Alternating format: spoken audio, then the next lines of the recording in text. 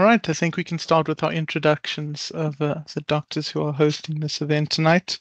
We have Professor Carol Benn, who doesn't really need further introduction. Thank you again for joining us, Carol. I know this is about your fifth or sixth webinar in the series, and we're looking forward. And we also have Dr. Hart, a specialist on survivorship, our topic for tonight. I'm going to move over to our two doctors, and they can introduce. Right. Well, I'm going to introduce Liz, and I'm just going to start off by saying that survivorship is, for me, what we're doing in life every single day. We have these curveballs thrown at us, and sometimes we just don't have a way to go, how to break down and manage our support that we require. And something Liz said to me a while ago really resonated with me. Dr. Hart, I've worked with her for many, many, many years. Okay. Don't make me look even older, Liz. Okay. Okay. Where are the boys when you need them? Okay. So really for many years, she's works with us in theatre. She's a integral part of our MDM. In fact, she sat on our meetings when we had our accreditation last year, and there were lots of international comments in terms of what she does and what she offers. So it's taken us a while to really formalize it, sitting together, working out how it fits into the click of a big multidisciplinary team for patients. And before Liz introduced herself, for me, I remember speaking to you about a patient who had a stroke during her chemo and then a car accident, and then just couldn't see her way around how to manage going forward with her cancer journey. Got a recurrence, and then and you've spoken to her, and your comment was, if I'd spoken to her sooner, we could have helped, because life throws us these curveballs, and we just sometimes need someone who's maybe not the clinician who's looking after us to help break down and guide us in terms of prioritizing how we're going to manage. So thank you very, very much for being on this meeting tonight. And I'm just going to let you tell everyone a little bit about yourself and what you do. I think you put a couple of slides together. Or just yes, I can just, I don't need to, I can just talk. Firstly, thank you so much, Carol, for this opportunity. I think the big thing to remember about Carol is that she's got this global vision of where breast cancer should be going. And she sees things before anyone else does, the things that need doing. And she's been talking to me because I did a health coaching. I'm a medical doctor by training, and I've been working in the breast center, in the breast care unit for 18 years now, I think, but more on the surgical side. And I did the health coaching course. And since then, she's been saying to me, you need to do survivorship. And it's taken me a while to kind of get my head around what that would mean, etc. But I think we're kind of getting some traction now. So I'm absolutely loving this whole aspect of cancer care, because I think it uses my skills. I'm a medical doctor. I was a GP for a while, and then I've been in the surgical side as an assistant surgeon.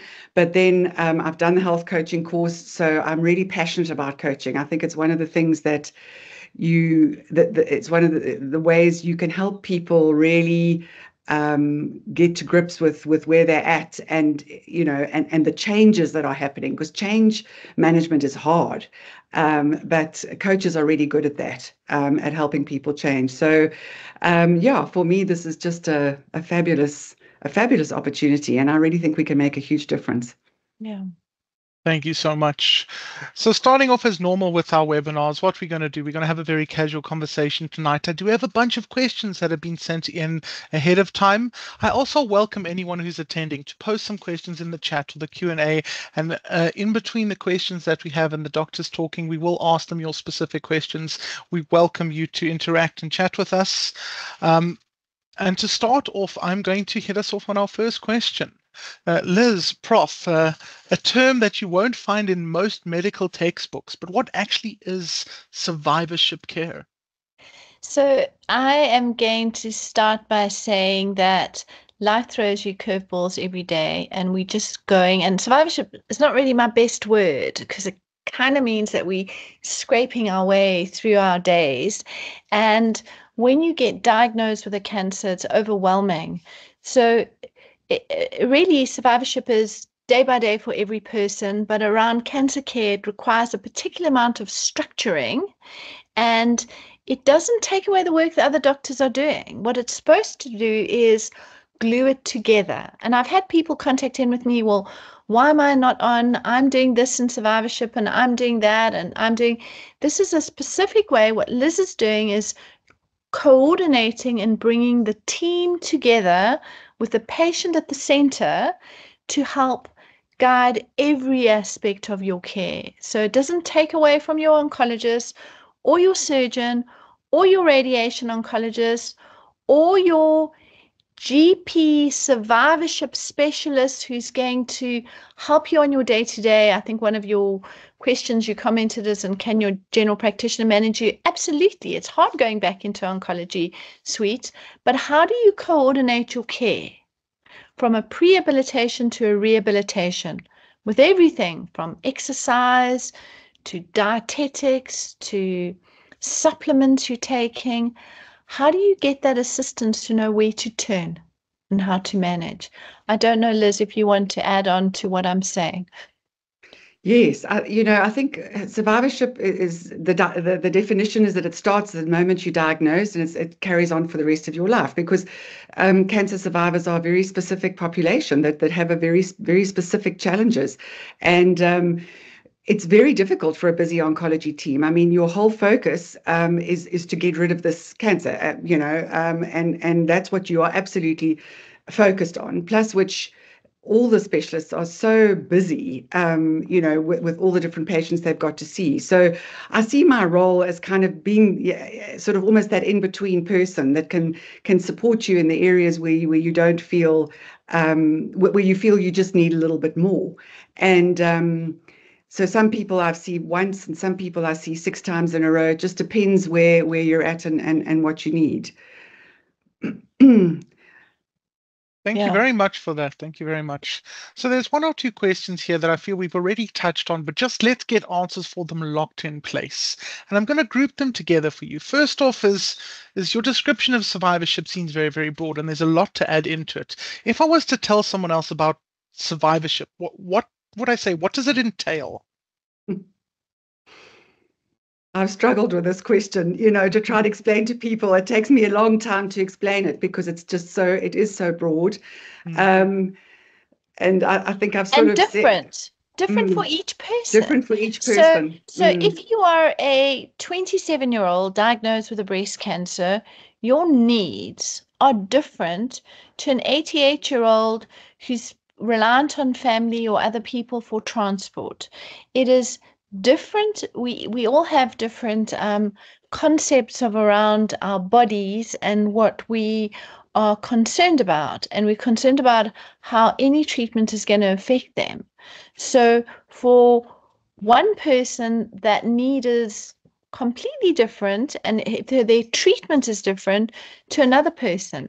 And some people, I write on the Winnie the Pooh personality types, like I'm a little bit like maybe Piglet or Tigger bouncing around. And then some people are the Christopher Robins, that they want to have everything written down and understood and know what they think their answers are. And then there are people who are going to social media out, should I do this? And so sometimes having that person to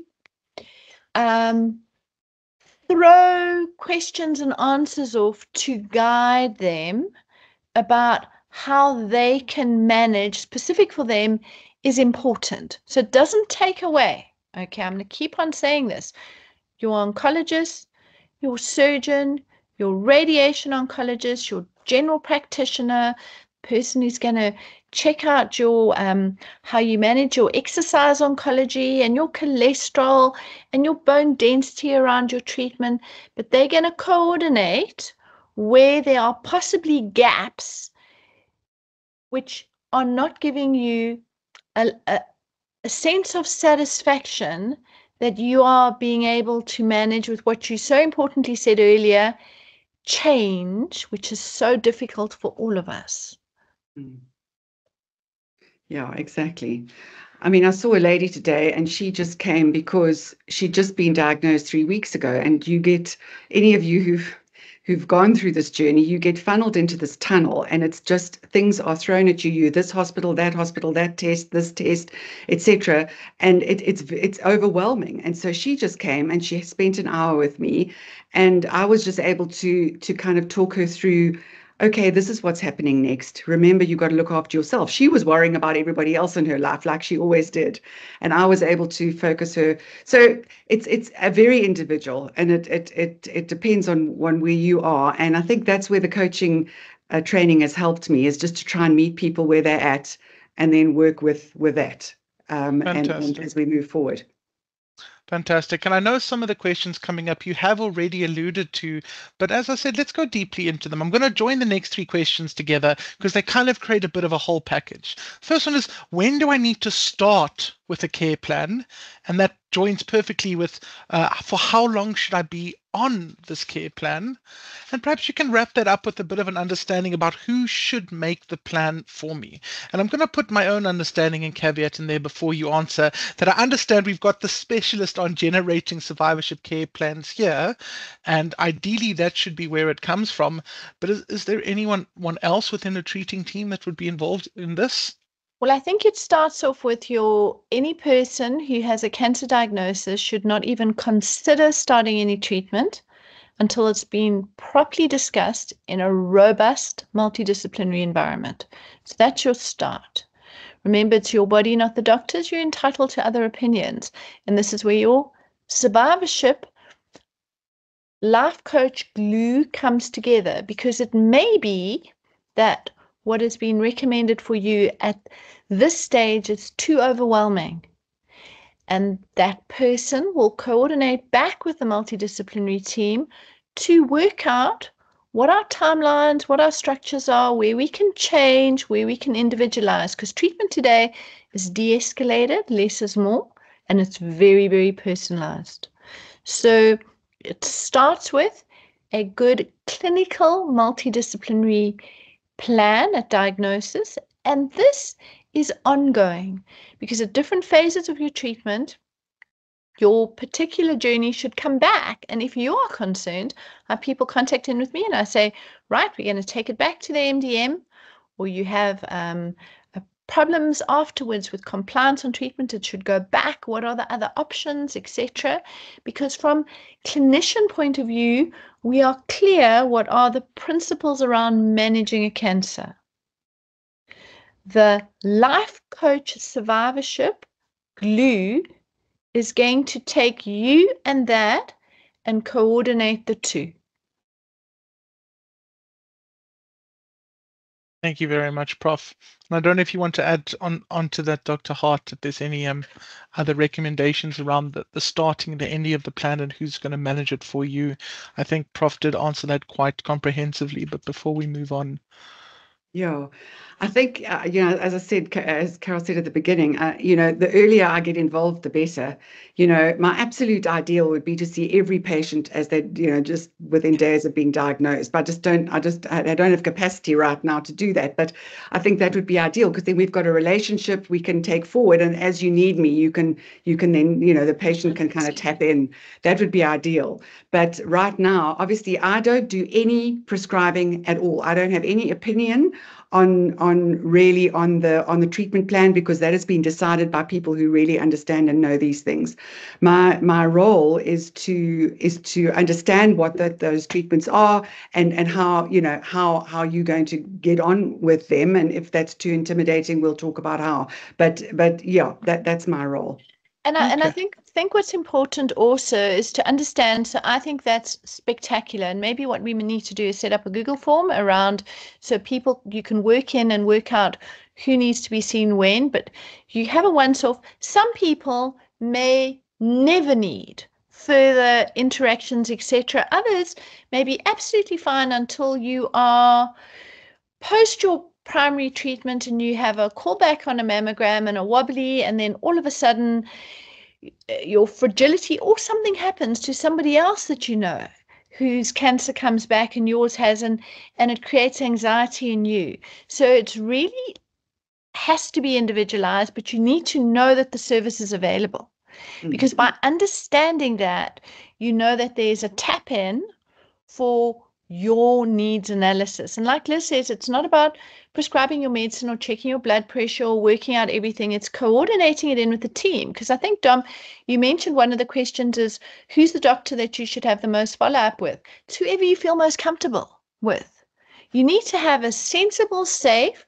What we've done is we've got a survivorship passport. You've got one for during your treatment and for afterwards. But at any stage, you feel that you are not either getting the answers or something is not right, you need to be able to tap in. And if you're not getting the answers, the person to speak to is your survivorship glue to ensure that they can tap in with the doctors. And this is different from navigation. Navigation is your organizational aspect of through your treatment journey. So we have nurse navigators and financial navigators, and that's different to someone who's looking at, I want to call it your mental health and well-being around going through what you're going through. Thank you very much, Prof. And you almost answered another question that we had there of whether they need to see all their treating doctors or just one doctor. And your answer of who you feel comfortable and how you feel comfortable makes a lot of sense to me as well. If you're comfortable with the whole team, keep with the whole team. If there's one particular doctor that you resonate with, go with that. There is a question that came in now in our Q and answer session that I think is very difficult to answer and even comment on, but I'm going to leave it in your hands to do so. I'm going to elaborate a little bit on the question as well from my own experience in speaking with the patients that I've been in contact with. It's from Francesca, and she asks, how realistic is this in the government hospitals? She mentions how she was alone from start to finish with a different doctor speaking to me in each step of the ways. I know even with people I've spoken to that they had a different doctor each day that they were in for treatment, and it was difficult having that one relationship. Would you like to make any comments on this very sensitive topic? So when I was away last week, I was contacted in, I think, by one of the news channels to do something around, and they wanted to look back around what I went through at Helen Joseph, and really it was around something that had happened with a journalist, and the issue was to try and work out what is the best positive slant, how can we improve? And I think this is what Liz is showing and doing. We all have room for improvement. And for me, the comment was not around saying this is what everything's wrong from a government point of view. But if you are seeing different doctors, I think there's a common courtesy with introducing yourself to somebody. Hi, I'm Dr. So-and-so. I'm seeing you today. I think that there is a need for patients in government to have some form of passport of what their treatment is.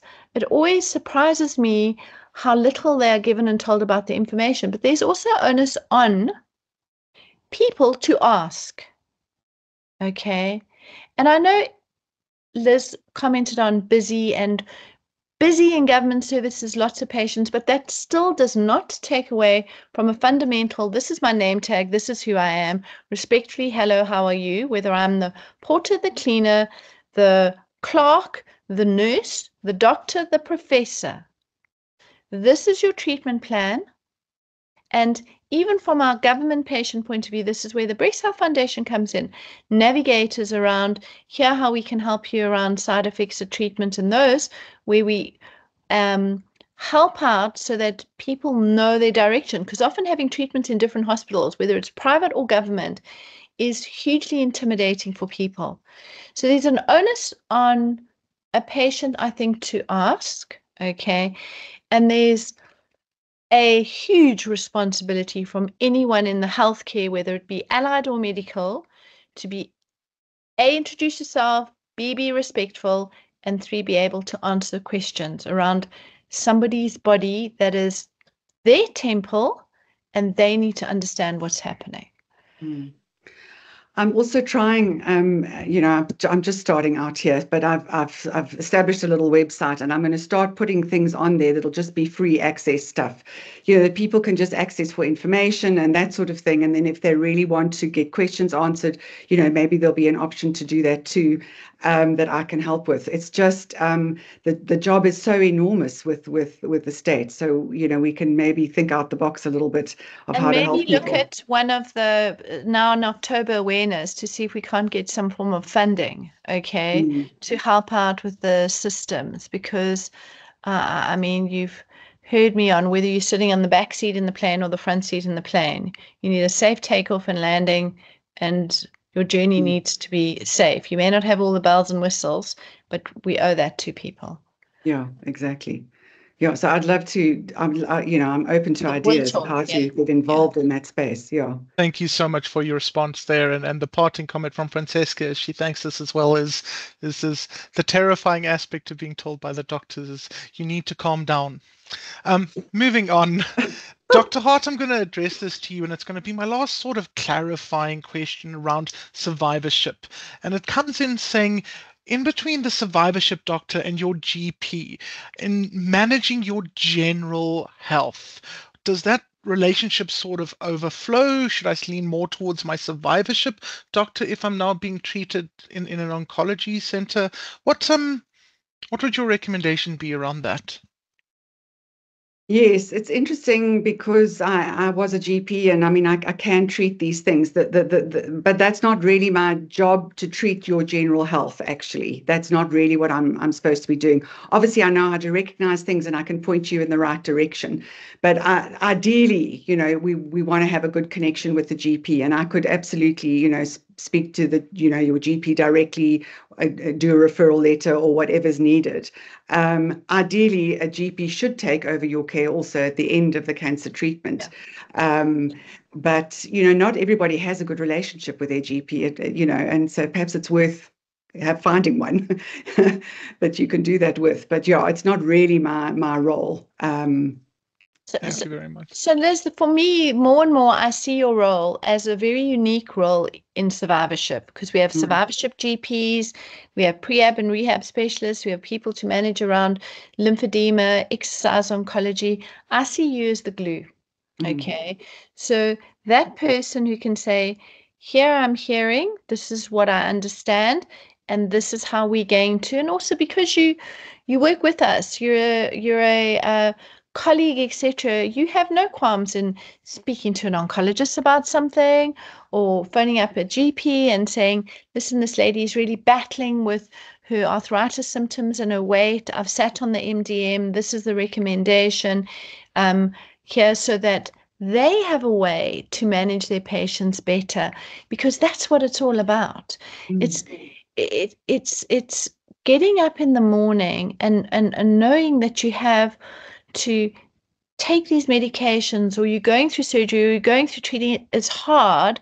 How do we make that day better for you? Yeah, exactly. Thank you very much, doctors. I've got a couple of questions that have come in from the chat, but I'm actually going to ask a quick one here that I think I sadly already know the answer to, and I'm going to let you respond to it. The question comes in, does medical aid include survivorship care under my oncology benefit? No, it doesn't. Because I have a practice number, etc. I charge as a GP, but I don't. And I think really that the more we do of this, and the better evidence we get about how impactful it is, etc., I think we can eventually start. At some point, we can go to the medical aids, but at the moment, I don't think so. Hey, Carol. Yeah. No, they don't. But the nice thing from a general practitioner, you'll put it through as a general practitioner code, but actually it should be a complete separate basket. And the value of the basket is, by having help helps compliance. Okay. And anyone with any chronic healthcare condition will know how difficult it is to maintain compliance, whether it's your antidepressants, your hypertensive medicines, your cholesterol medicines with side effects, your chronic oncology medicines, and fitting that in around with work-life balance, okay, and family, etc. And happy, healthy people make for a happy, healthy community. And it really breaks my heart. I had a lady who, in fact, we discussed to Dominic on, it was one of the cases when we do accreditation, they're quite careful. They look through the files in quite detail, and they see anything that doesn't quite fit, they will pull it up as a case for discussion. It was a lady who had a triple negative breast, quite an aggressive cancer, 2 lines of treatment, actually had a PCR, good response, surgery, reconstruction, and then obviously the international accreditors saw no radiation, and she committed suicide. After going through 2 lines, there were issues going on in her family life and environment that none of us were aware of, hadn't been discussed, but the absolute heartbreak, because again, sometimes we don't even know what people are going through in their own lives. And we don't really talk about it, or we think we need to tough our way through it, or tough our way through it for our kids and our families, or because our partners are going through issues, we can't communicate with it. And I think we saw a lot of it through the SARS-CoV-2 pandemic. And this is really where this started. You and I started talking and discussing and moving forward. The important issue around mental understanding of where we're at with our own abilities, wellness, and abilities to cope. And this is why this is such an important separate topic for me than just general issues around, can I do the chemo, the surgery, the radiation, the endocrine treatment? But it's understanding a different level of us as a whole person and who's there to hold our hand. Thank you very much, Prof. And in summary there for the question, hopefully, since this is a very new aspect of oncology treatment, and it is going to become more knowledgeable, and it is going to become more acknowledged out there, it will reach the stage of being a standard part of treatment. I'm going to go on to some further questions now, and I will caveat before I do so that I'm aware I'm moving around the order that the questions came in, but I'm going to answer one quick question now on survivorship before we answer a couple that have come in on screening and tests and the like of that. The first one is a very interesting question on males with breast cancer. Prof, if you can answer how frequently are they seen? And then they probably do need a lot of different or special attention from a role such as a survivorship specialist in LIS. I'll let you answer those. So male breast cancer accounts for 1% of breast cancers that we see. Sub-Saharan Africa has a slightly higher incidence, sitting at about 2 to 3%.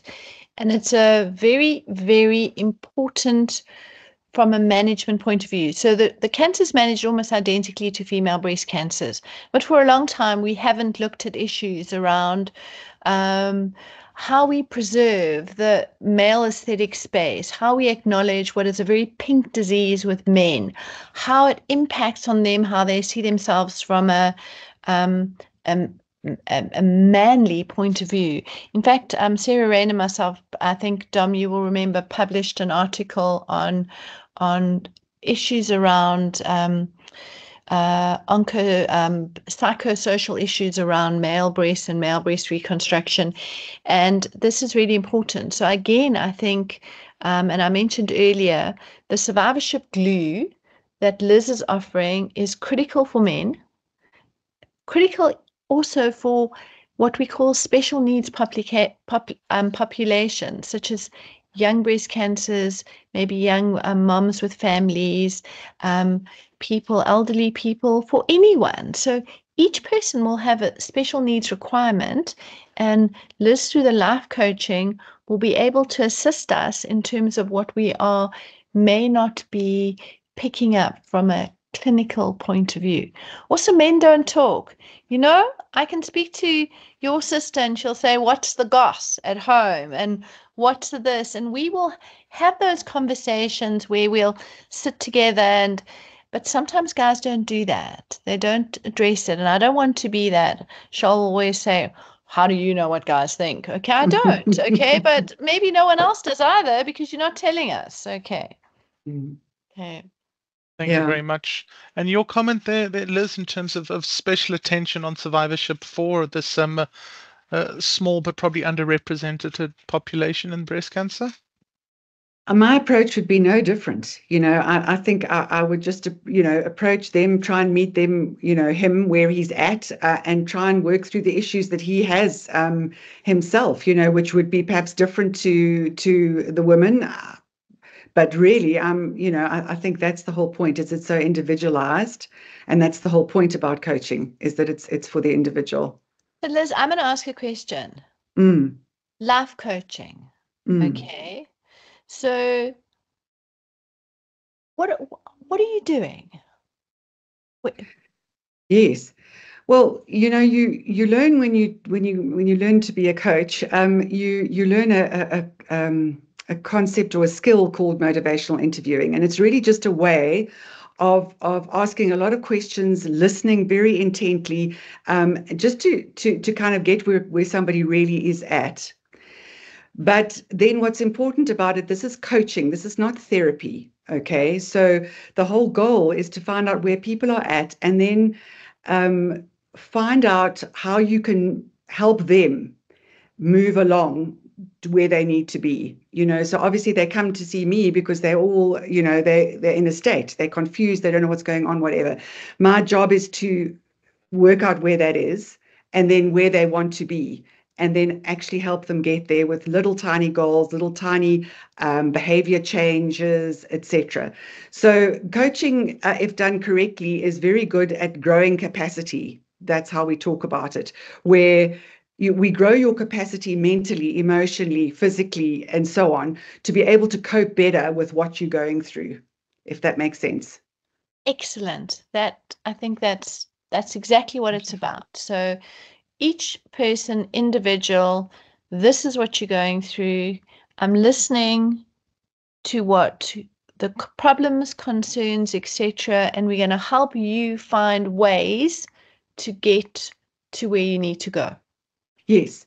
And the whole point is this is driven by you. It's driven by the patient, because my job is to find out where you are, but also what motivates you. I mean, why would you, for example, go do chemotherapy that you're terrified of, etc.?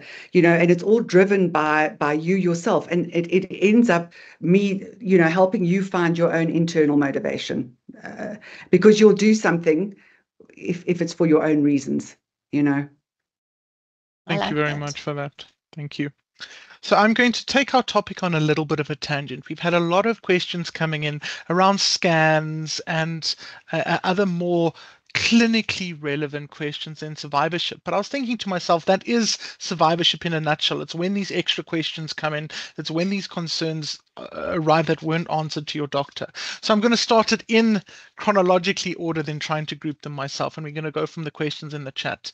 The first one asks, shouldn't PET-CT scans be done yearly to check for metastases? Okay. Even early stage 1 can become metastatic at a later stage. What checks can be done for this? Right. Go for it. Love it, love it, love it. Okay, so I actually had someone phone in about PET scans today. So let's talk about how you check your body. First, you got to know your norm. So if something doesn't feel right, rule of twos.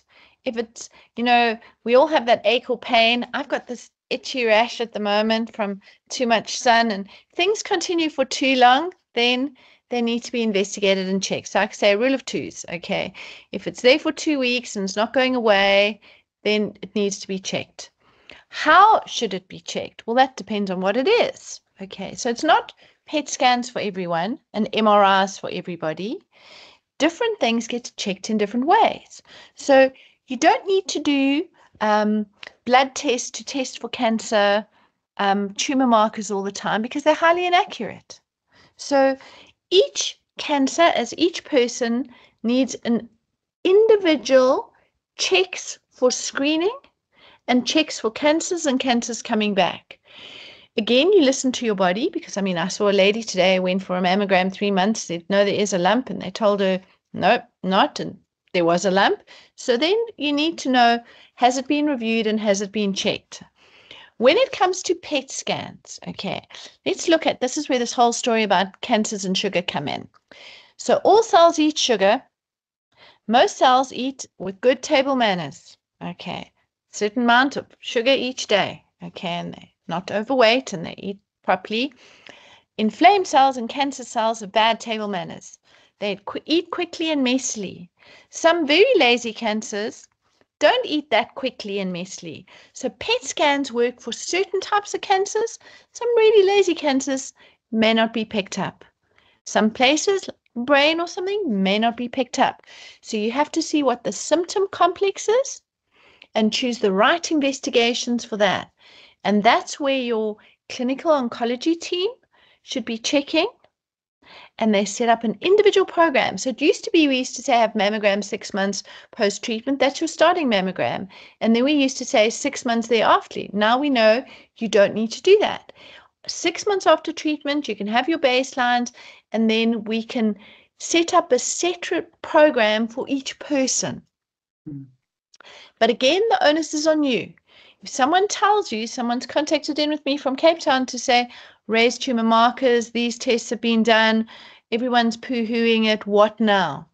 Okay, there needs to be an answer to what a sensible explanation about what symptoms you have. Okay, that's why people who are really battling with joints and bone aches around hormonal treatment, I often tell them to take a holiday, take a drug holiday for 2 weeks and see if those symptoms go away or not. If they don't go away, then it's probably not the medicines.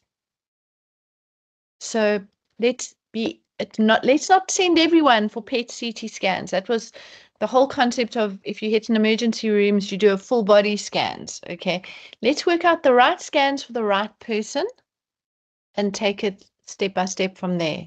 Because otherwise you get into this bad medicine concept of, we scan you and your scan's fine and therefore go on, when actually we may be missing something because we're not doing take a history, examine, and personalize your treatment plan. Thank you very much.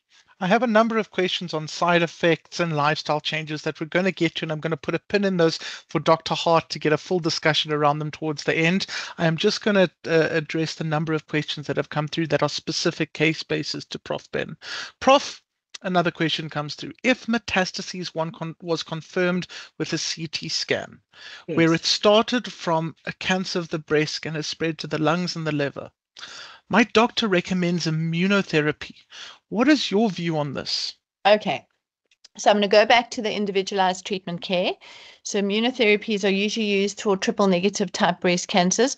When you've got a breast cancer and it metastasizes and it comes back elsewhere, so that individual cancer has sent out little terror cells that have woken up elsewhere, either while on treatment or off treatment.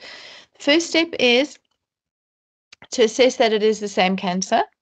So oftentimes what we need to do is we often do little biopsies and we check and we say, hey, you belong to the same family, you might be slightly different, but that's what you are. Then that goes back to a multidisciplinary team meeting, and different cancers get treated differently. So some cancers require target therapies, some immunotherapies with chemotherapies. Some we have new type of targets, which are like breaks that we use with hormone therapies. So again, it's an individual treatment plan.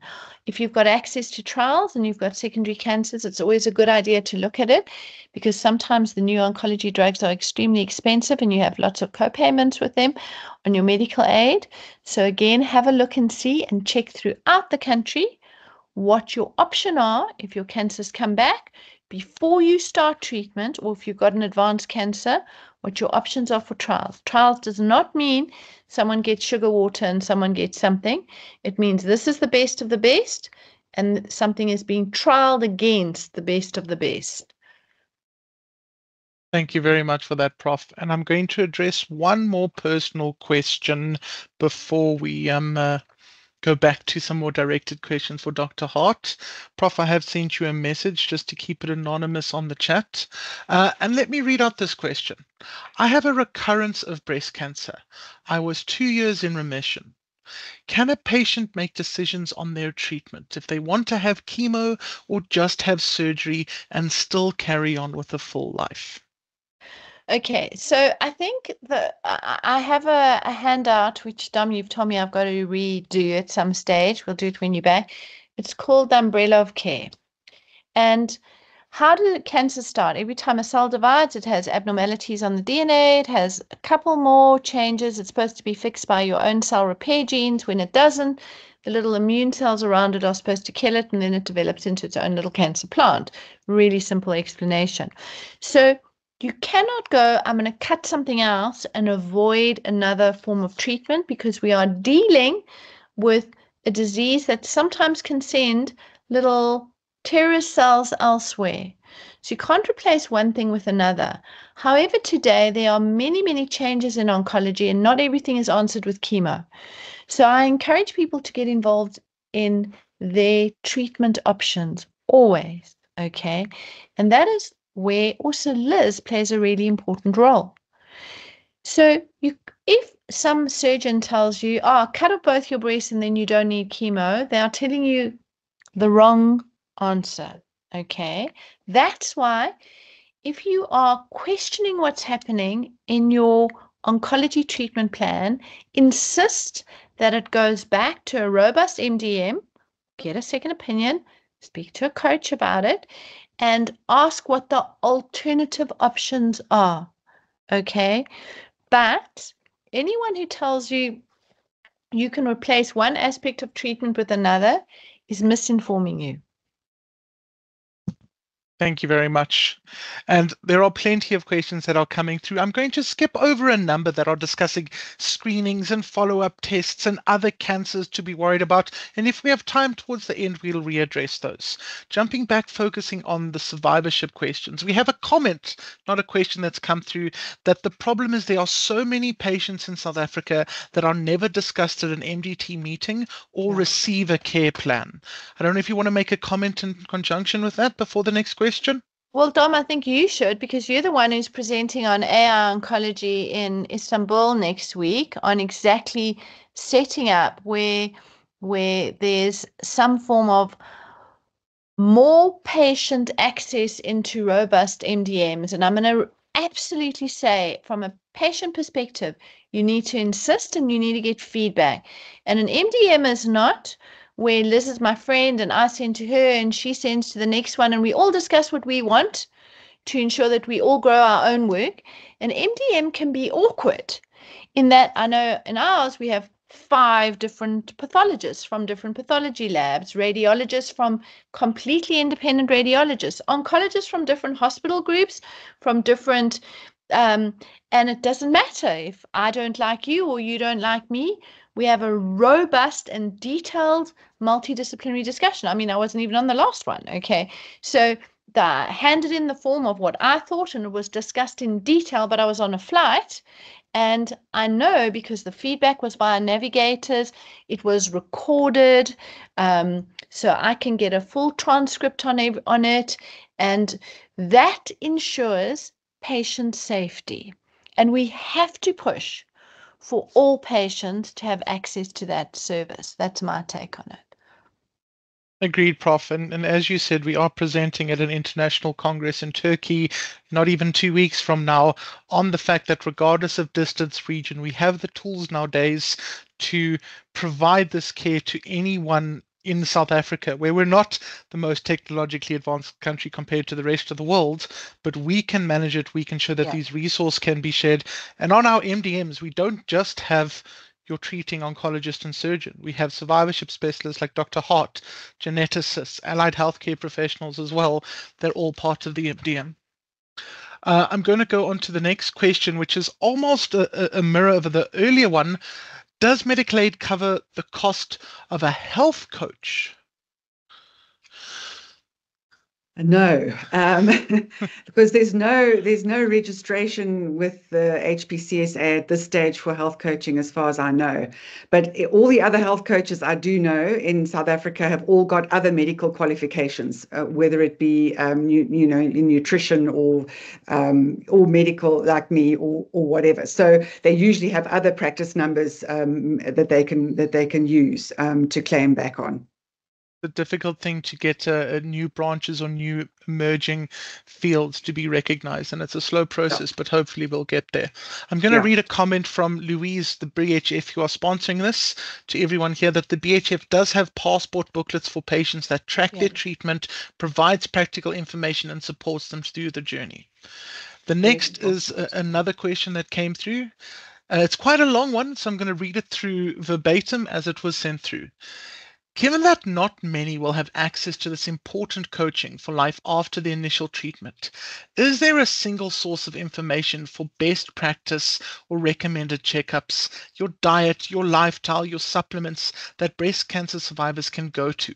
There's so much information out there, and it can be intimidating for those with limited accesses to these resources or the internet or this knowledge. And also, I'm going to add on to that is, which information do you trust? Because sometimes it is a bit contradictory. Yeah. Well, that's really my goal, is to provide that. I'm still in the early stages of putting it together, but I mean, my goal is really to provide information for anybody that is reliable and based on best practices right now, and updated as things grow and change. So I'm aiming to do that, but at the moment it's very scattered, and from what I can see, not many. I don't know if anyone else in South Africa is doing proper survivorship right now. Yeah. So I definitely think that it's difficult to know how to access information, and it's a bit like your phone listens to you. So I often get people contacting about, I got asked today about the vaccine and cancer, and I can tell you the studies we did pre, during, and afterwards, the numbers were the same. Okay. So it wasn't a vaccine and it wasn't a virus. And then I get asked about ivermectin and cancer. And I always say, it's not that 10 years from now we looked at thalidomide in the 50s that caused those horrific effects to women where the babies lost limbs, that is now used to treat lymphomas and other cancers. That who's to say in 10 or 15 years time we won't have studies on ivermectin cancer or something else.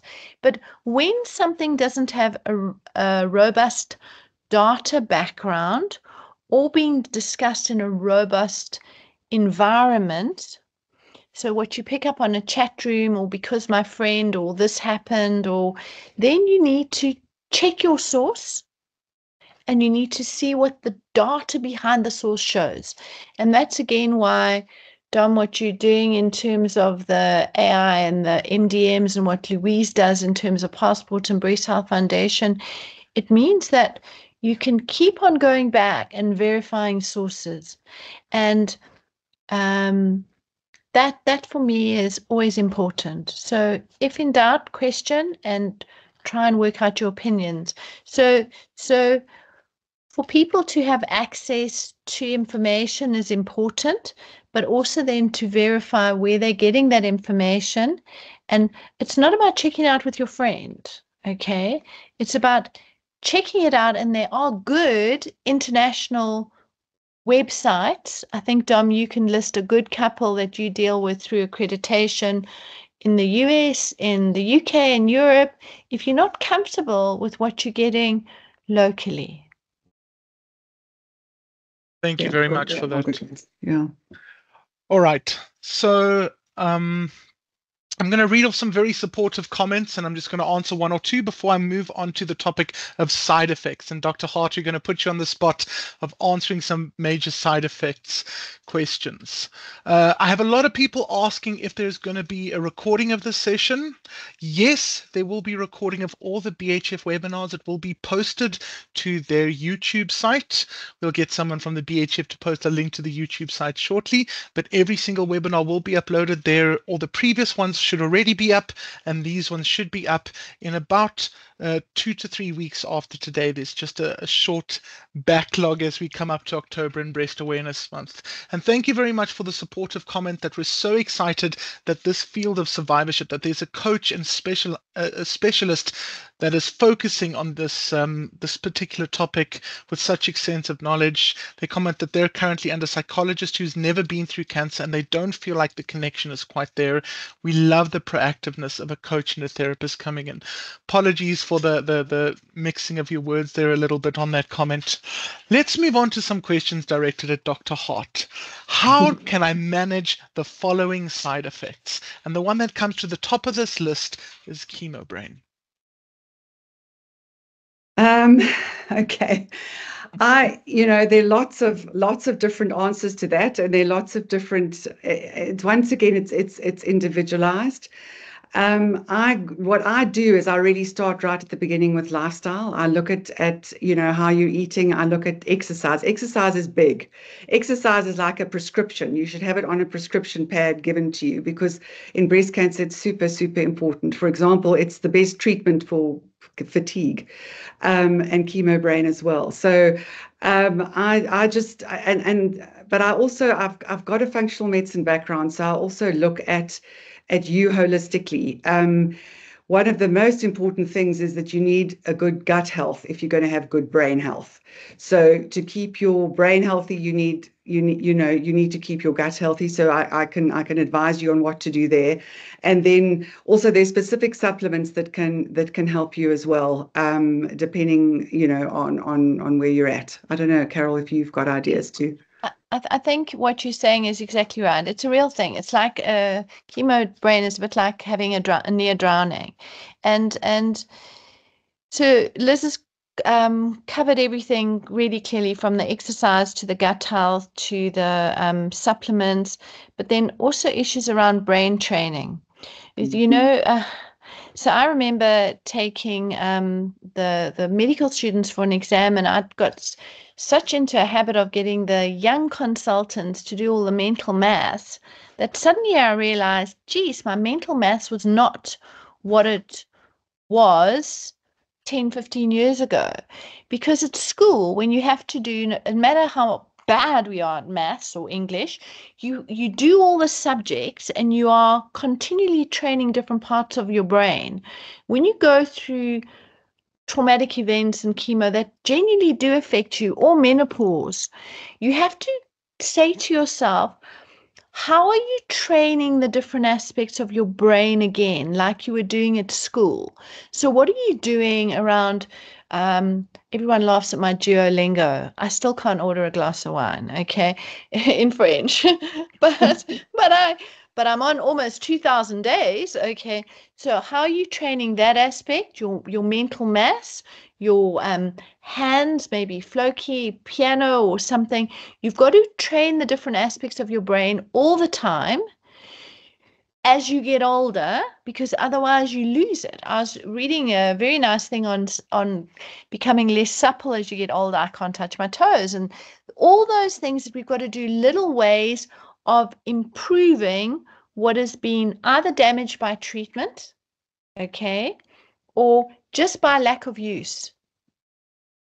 It's a good comment, Prof. And there are a lot of little apps you can get nowadays on your phone. I know one or two were mentioned in the chat that just help you with simple day-to-day activities, memorizing the mental maths, the logic puzzles, and usage. It's your brain is a muscle, and that's what goes.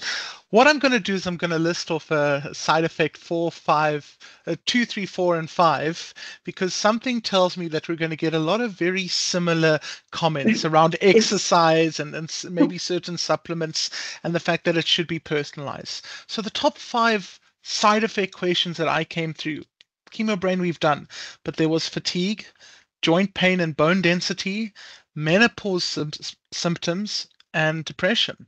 I don't know if you want to group some of those or address them as they come through, but the floor is yours. as I said before, the studies that are coming out now are showing that the best treatment for fatigue is actually exercise, not killing yourself. I mean, not that kind of thing, but there's specific guidelines as to how much exercise you should be doing. And actually, the people that are doing a bit of exercise on a day, or maybe 4 or 5 times a week, that treats the fatigue the best. What was the other one? Joint pain. Well, that's like Carol said, that could or could not be the medication, and maybe having a medication holiday is worth doing, just to see whether it's that or not. My approach is as Dom said, it's similar for everyone. My whole goal is to get you as healthy as possible. And I address the 5 areas. The areas I address are diet, exercise, sleep, stress management, and then your relationships and your community. And, getting all of those in balance, it's unbelievable how, if we get you properly healthy and balanced in those areas, how much better you start tolerating and how much less obvious these side effects become. So that's my approach to just about everybody. And obviously it's individualized, obviously, per person. And Yeah. remember, That makes perfect sense. Yes, the holistic approach. There are people who super specialize. So I know Nicole does a whole lot on exercise oncology, and we've got massive groups who do it. So Liz's role is to work out what you need and to work out how you get to what you need. So like I said, she's the glue. Okay. And that I think has been missing for a long time, because we've got people doing, we're going to check your cholesterol and manage your weight, etc. People doing, we're going to manage your exercise, etc. But the patient sits and knows where that person needs to be.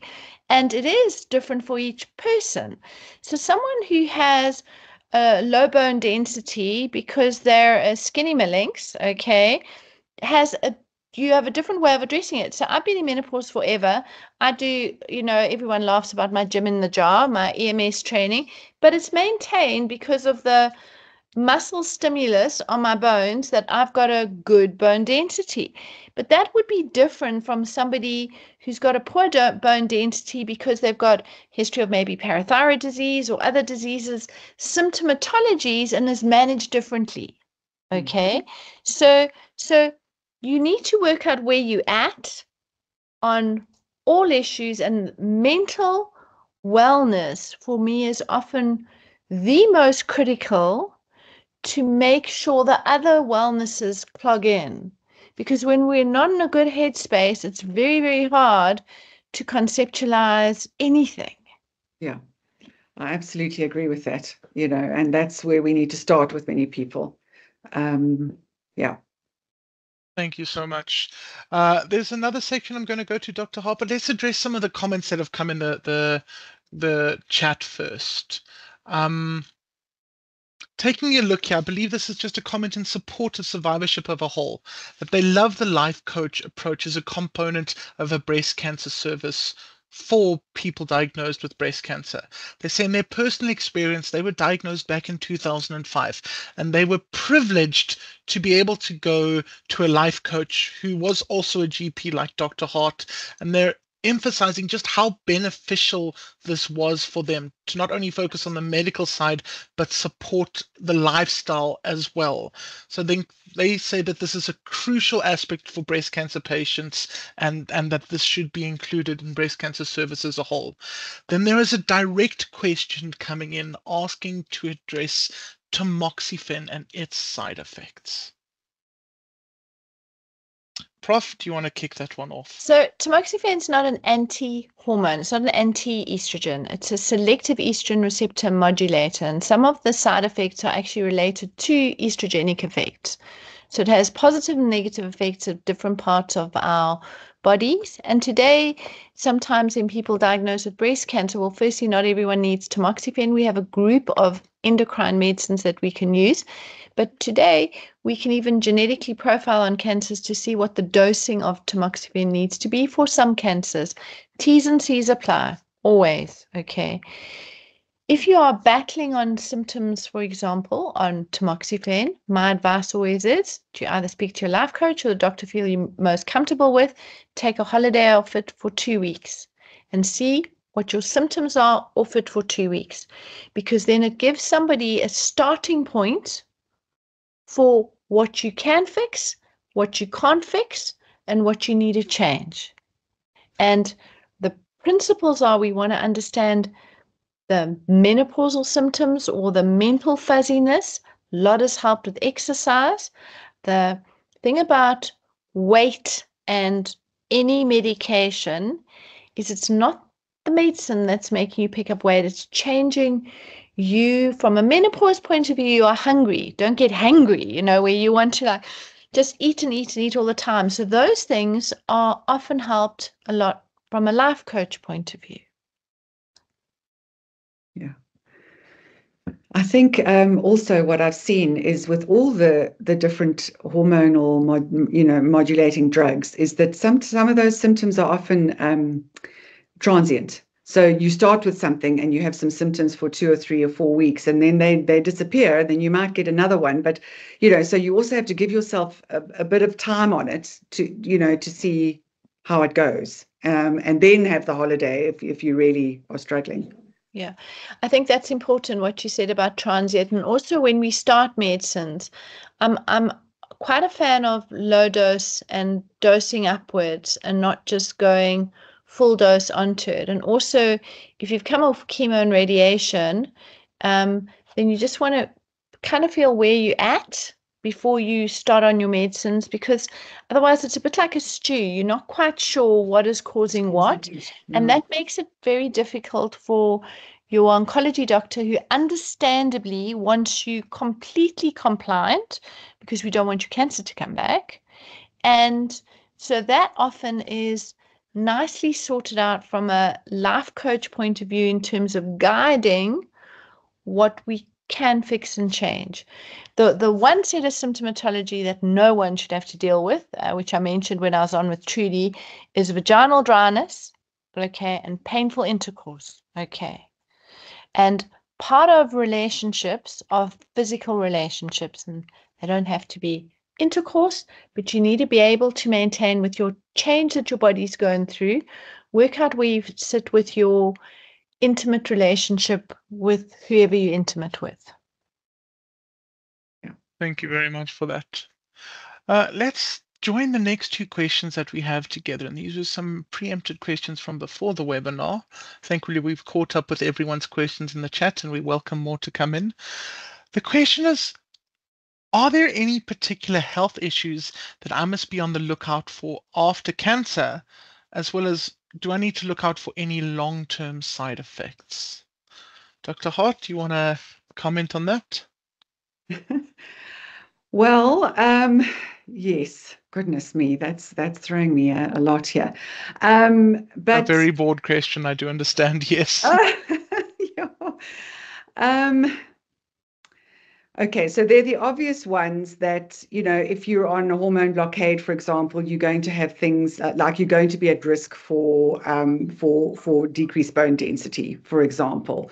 There are those. There also, I don't know, Carol, do you want to come in here? So I think there's so many. So going through any treatment, whether it's chemotherapy or radiation, etc., some people will have minor radiation discomfort for 2 years. Some people will have, particularly people who smoke, maybe more radiation fibrosis. So again, I use the analogy a bit like, what's that movie? Is it Captain Marvel, The Blast? You blast, so you now are a different person. So you've got part of the leather jacket from your past, but you've got to incorporate your past with your future, the new you, okay? And are you battling with hair growth? And these things, what you need to do is you need to look at, this is what I had, this is what I've been through, and this is what is causing me problematic symptoms. I see a lot of people who have frozen shoulders post their oncology treatment.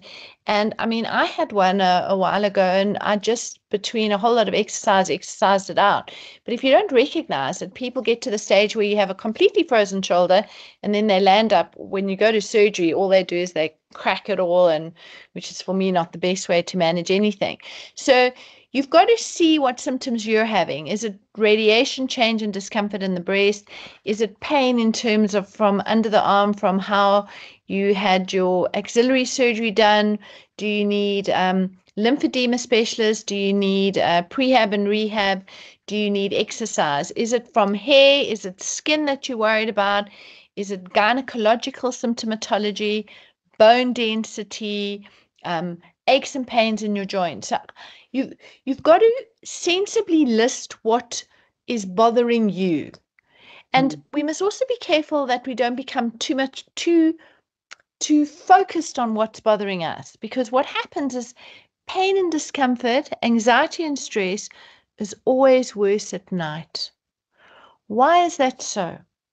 Because during the day, when our little bodies like computers have different windows open, whether it's Office and Teams or this and that, it's hard for us to point out exactly where that ache and pain is, or that discomfort is, or that anxiety that we're worrying about. When we shut down at night, okay, we're shutting down everything to a screensaver. And that's when all the things that worry us, the aches and pains, the anxiety, that comes to a fore. And those are sometimes, Liz, I think that having some form of nightly ritual is a help for a lot of people. I'm a big off my phone, I read. No matter how tired I am, I will read. And you know what I read? Rubbish, okay? Rom-coms, this, that. I don't do my medical reading at night. I just read something where I can have a laugh and put me in a different headspace before I go to bed. As long as it's not Mills and Boons, Prof. It is. Why are you worried about it? We're looking for the I'd love to handsome guy. comment on what's been discussed as well there in terms of long-term side effects. And I know I'm known as a bit of a Grinch when it comes to some medical opinions and some opinions out there. But I put the idea back on your previous comment, doctors, on know your norm, and changes to your norm is what you must look out for. If you list side effects to look out for and you go hunting for them, you're probably going to find what you go hunting for them. So don't condition your mind to look for something, rather know what you should be and look for a change in your norm. It's the common little mental trick of where you tell someone that your tongue doesn't fit in your mouth, and suddenly they realize it doesn't, and it's sitting there and it's not comfortable where it is. I can touch my nose with my tongue. Very impressive. Your skills now, are wasted, I can't Prof. do that. There is a question that's come through as well, and I know, Prof, you went through a phase of a absolute combat cocktail of supplements. Yes. The question comes as, apart from probiotics, omega-3 and vitamin D, what supplements will you recommend someone? Okay, this is my field. I think generally everybody should be on a very good multivitamin mineral combination, because your body is this incredibly sophisticated organism, and it will heal itself if you give it a little bit of everything. But everything works in synergy. So don't just take vitamin D. Take all the other vitamins and minerals with it, because then you'll get better absorption, and the vitamin D will work better, for example. So I saw on that, omega-3 is super important for your gut health, for your brain health, and with that chemo, it's destroying cells, and you want new cells to be formed, etc. And you need omega-3 to make new cells. You need protein as well for that. But a basic multivitamin, omega-3, vitamin D is great. Zinc is great because it's good for your immunity and for your gut. If you've been on if you've been on the ACT and some of the chemotherapies that are very hard on your heart, coenzyme Q10 is also a good one for that. And there, beyond that, I'm not going. Then I'd individualize. Then we're going to talk. Yeah, 100%. Because the thing is, you've got to individualize once you go through the basic building blocks about what do you need to supplement. So someone like me who has 3 cups of coffee and 4 cups of green tea a day and rushes around and then comes home and gobbles down a meal like Diesel, Charles says, that's like one of the puppies, then we'll probably need a different supplementation. So yes, I combat supplement sometimes, and you got to be really careful because you don't want to do them like I do it with my pellets where you take like 10 and then wonder why you've got burning epigastric pain in the morning. So, and you've also got to be careful that you don't get side effects to your supplements. I went through a stage I was taking so much and I got this rash, and then I got this peripheral the sensory neuropathy for overdosing on Ricol. So it's not just a case of supplements or medicines like anything else. You can't just suddenly go, oh, I've got a cancer, I'm now going to supplement myself silly with everything I can find, because also some things can react or interact. In fact, I had a lovely chat with Liz today about a patient she spoke to, and to coordinate with the oncologists who can often be quite anti-supplements, what is sensible and not sensible, because what you don't want is to take something that counteracts how your oncology drug is working. So it's really, really a very detailed. Supplements are medicines. They are medicines like anything else. So you want to understand how and what you're taking it, when you're taking it, and what you need. Thank you very much. And I am going to ask for my own interests. Dr. Hart, you mentioned numerous times there a multivitamin. And a multivitamin seems kind of like a very bundled term in my head. Is there like a specific one to look out for? Some better than others? Are all multivitamins the same? What would you use to measure which multivitamin to choose? That's a difficult question, I know. It's a very difficult question. The more expensive ones are the better ones, I hate to tell you, because they're basically, what you want is something that's actually plant sourced, that actually comes from food. So if, a supplement that actually is derived from actual plants is going to be way better absorbed by the body than something that's completely synthetic. Like ascorbic acid is supposedly vitamin C, but vitamin C is vitamin C in its natural form is way more complex than just ascorbic acid. So, ideally you want to take something that comes from plants. So there are a couple in South Africa that you can get hold of. That does make sense. What about juicing? Can you get in a lot of your supplements if you say juice or something like that? You can juice. It's quite a concentrated like whack of nutrition in one shot, and some people struggle with that and get quite bad sort of almost detox reactions and so on. So but some people do really, really well on juicing. So it is very concentrated nutrition. So you've got to individualize it again. Yeah. Thank you very much for that. With somebody whose liver's like very overloaded from a ton of chemo, that might be too much, actually. Okay, so that's important to know. Okay. Thank you. So we have had a string of new questions come in the last minute or two, and I am being cognizant of our time. So I'm going to ask you to focus down the following few questions. Let's finish off on the supplement and say, please comment on the following 3 supplements: curcumin, AHCC, and salvesterols. Okay. Is there anything specific to be aware of or look from there, or?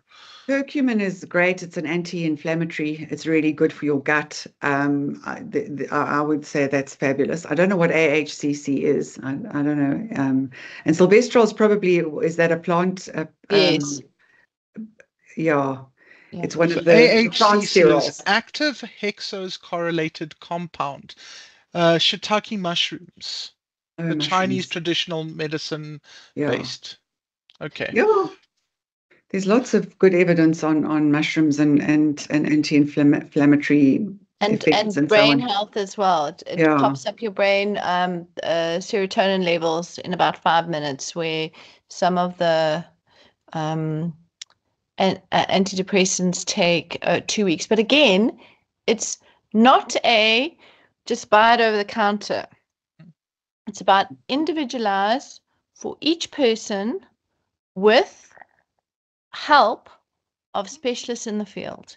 And again, discussed through an MDT. So for a while, there was a lot of data on curcumin, and you shouldn't take it. Smokers shouldn't take it, increased lung cancer risk, etc. Then the change. It's a little bit about our data with the THCs.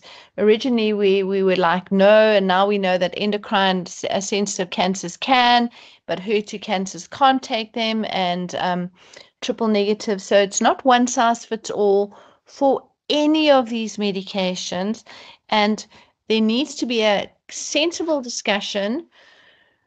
What you on? Tell your doctors what you're taking and why, and make sure that it is brought into the discussion so that you're guided about what's best for you. Thank you very much, Prof. And just to fit everyone's last few questions in, another quick one that I think would be on supplements. I've had a problem with my tummy ever since I've been to treatment, chemo and radiation. I've done CNC, but nothing has been resolved. Oh, liquid probiotics, guys. Your Hey, water just keeper, Prof. gut. Yeah, I've got a gut protocol that you see that the chemo damages your gut lining and gives you leaky gut, and you often have problems after that. And I think it's important to heal your gut. The probiotics are really important. Your diet is really important, with fiber, fiber is prebiotics essentially. Yeah. And then L-glutamine is a very powerful gut healing agent. And omega-3 is the other omega-3 and zinc also all heal the gut. So go on a protocol of that for say 3 months, and you should be back to normal. Thank you so much. If you've finished your treatment, yeah. Then two very difficult questions, Prof, that have come in here at the end. The first is, I believe, a direct question following someone's treatment. Would an MRI of the chest not have mentioned a cyst on my liver? The MRI said nothing about a liver cyst, but 3 months later, the radiation planning scan mentions an interstitial liver cyst. Should it not have been seen on the initial MRI? Okay, so I always talk about an MRI so people often over-investigate early stage cancer, and you've got so much sitting in your oncology basket. Your MRI is your Google map. It's looking at if you're going to start with surgery. Okay, so if you've got advanced cancers and cancers in the gland, they'll do an MRI and a CT scan. But if you've got an early stage cancer, what they'll do is do an MRI. They'll check both your breasts, checks the glands in the midline, your glands under the arm, and it's like looking into the window saying, oh, your lungs look sort of fine and your liver looks sort of fine, and that's all you need. Okay.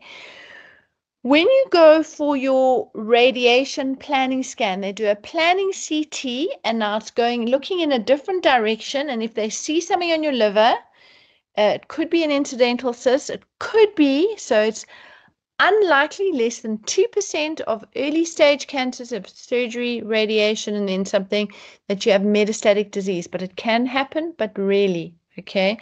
If you see something on the planning scan on a CT, the best investigation for the liver is actually a liver MRI Primavis scan. Okay, so they're different scans to look at different things, but you want a sensible, safe way of approaching it, because every time you're scanning, you're also using a whole lot of contrast, etc., that are not necessarily also that good for you. So you've got to be careful about overscanning and overlooking and finding things incidentally, because if you find it, you need to investigate it further. And then you have the anxiety also of what is this? I went through a super anxious phase where I finally said to Charles, that's it, I'm going to scan for life. I'm scanning from my brain down. And his comment was, that's right, you go do that, babe. And when we find something in your brain, or that you don't have a brain and that you can't do anything about, what are you going to do then? You're going to worry more. Okay. So there has to be a sensible approach with anything on how you scan. Thank you very much for that. And unfortunately, our last question of the evening, because we are out of time, any advice on how to handle people's comments on why didn't you just have a mastectomy and get it over and done with? They're finding that people always have comments and do not want to hear that you're trying to save the breast for the chemo first, and these type of questions. You're almost judged for not jumping for a mastectomy first. Prof, I know you're going to have a very vocal comment on this, so I'm going to let Dr. Hart go first and then take it Well, away. I hope if that happens to you, you phone up one of us immediately and talk to us. I've seen how every single patient in this unit is so carefully planned. Every test that's done and everything's done in the right order, everything's done in the right way, nothing slips through the cracks, everything's done properly. So if you've been told you need breast conserving surgery versus a mastectomy, that has been very clearly decided by a multidisciplinary team who knows what they're doing. And it upsets me terribly when people who don't know anything think they actually have better advice than this incredible multidisciplinary team that you're with. So, yeah, please just reach out. So I think that it's your body. If you want to have a mastectomy, you can have a mastectomy. But remember, when something's in the bucket, you can't put it back. So you lose nothing by taking a less is more approach. Small and safe is you can go big, okay, but you can't go back from there. Okay. So when you are anxious and when you are stressed, make small steps, small decisions, and do it with help and assistance. And we must always remember the first rule in medicine is do no further harm. So it's not about offering bells and whistles. We can take this out and solve this, and you can have your face done and your this done, etc. We want you safe through whatever your journey is. And as you are stabilizing on it, you can then, when you're feeling slightly more in control, okay, decide whatever you want. It's your body, okay? But be very, very careful throwing yourself into the deep end of something. And I think, Liz, because I sent you somebody where you are completely traumatized by doing massive things and then not being able to step back from it. Thanks very much for that, Prof. And I'd like to make my own comment from very much back office and statistician there on treatment options. A lot of data has come out recently that changes this perspective on mastectomy versus BCT. And obviously, cancers are different type and personalized treatment trumps everything. But we're an internationally accredited unit that is reviewed by a board that looks at over 650 oncology centers worldwide, as well as numerous international sites. And with our treatment numbers, we're almost at the stage where 9 out of 10 patients do not receive a mastectomy. And we are awarded full accreditation and international teaching site status. But also, Dom, you know what it is? That the data's changed. 40 years ago, mastectomy was a gold standard. Now we know that the survival is actually better. If you do a smaller operation, I think you sat doing abstracts with me last night on ERIS, enhanced recovery after surgery, smaller surgeries, better outcomes. Liz has commented on the gut and the immune. We also know bigger surgeries drop your immune system, and those impact on your cancer outcomes. Exactly. Mastectomy is not a better solution. The 5 and 10-year survival rates on conservative treatment, breast conservation therapy, is actually coming back as better than mastectomy. Unfortunately, that is about all the time we have for tonight. I'm going to end on one last comment from one of the ladies out there. Dr. Hart, if you want to prep any way of contacting you. I'll give you a moment to provide that with the room, and then we'll hand over to Louise to close up for the evening. It's a big comment on that lady who mentioned handling people's comments around mastectomy. She says that she wasn't given a choice. She received a double mastectomy, and she was too shocked and scared to ask for help from a state hospital in Cape Town. She emphasizes that it is your body and your journey, and you have a right to be part of the decision-making process. And that is a very true and powerful statement. Thank you very much. Dr. Hart, if you want to provide any method of contacting you for anyone who's interested in anything going forward. Yes, the website is heartreach.life, H-A-R-T, reach.life. And there's a contact form there if you want to just send me that. My email address is drelizabethhart@gmail.com. And yeah, I'd love to hear from you. I think this was such an excellent webinar. We're going to have to do it again at some stage. Yes. Absolutely. For sure. Thank you so much. And then, as always, I will hand over to Louise from the Breast Health Foundation. It is through their efforts that we can have these webinars and have these discussions. And Louise, I've given you chat. Please feel free to close us up for this evening.